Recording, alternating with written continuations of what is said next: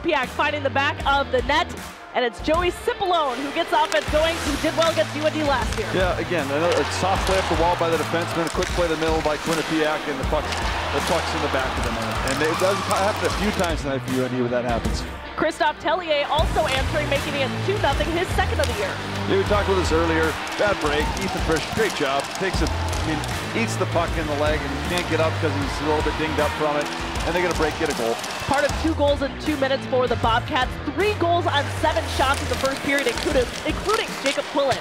Another great quick up by their defenseman. They chip it in the zone. They win the puck battle, the puck race. And this is a really good shot right here. Quillen puts it where he wants to, right off the post, and it's a great play. UND finding its stride, though, in the second period, out shooting the Bobcats 21-7. It starts with Dylan James scoring his first goal as a Fighting Hawk. Well, now the quick up went the other way. UND up ice quick. Dylan James over to Ports off the post, and James stays with it, puck in the net. But the fourth line striking again to keep Quinnipiac in it, and that's TJ Friedman. Yeah, and Helsing wants this one back. No questions asked. If you ask them, he'd say, yeah, I want that one back. Should have had it. But those things happen in hockey, and he bounced back, had a great game after that. UND getting some momentum, though, after 2 periods, because Reese Gaber connects once again. What a feed, though, from Owen McLaughlin. Great heads-up play. Stop, misdirection, going back, and then feeding it back across the body to the front of the net to the far side. Nice play by McLaughlin. We're just getting started, though. How about the third period? 4 total goals scored, and we got a Bobby Orr type goal from the freshman Jackson Blake. Man, we love to see him. Little spinorama here to the net, in the air when he's shooting. I mean, that's a great play by him. We talk about getting to the net, getting to the middle, and getting a goal. That's what he did. This is part about 3 goals in about a 3-minute span, because we got Chris Jandrick finding the back of the net as well. Yeah, the same thing. They went hard to the front of the net, went hard to the middle. Puck turns over. They're collapsing and selling out on that. You're going to find opportunities on that. Quinnipiac coming in with a perfect penalty kill. Gavin Hain once again killing that. UND 2 of 6 on the power play tonight, thanks to Gavin Hain.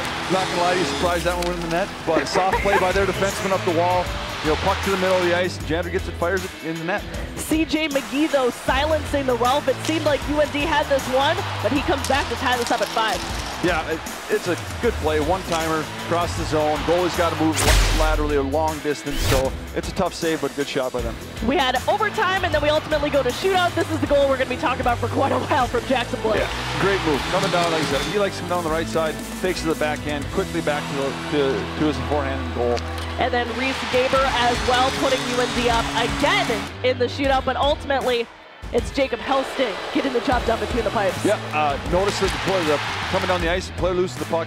Helsting comes out, great poke check, gets aggressive with it, makes that player make a decision quicker than he wants to, and he makes the save. Resiliency, the definition of this team from tonight. Here are the final stats after we skate to a 5-5 tie. Keep in mind, UND does win the shootout, but because this is a non-conference game, this is going to go down as a tie for both teams.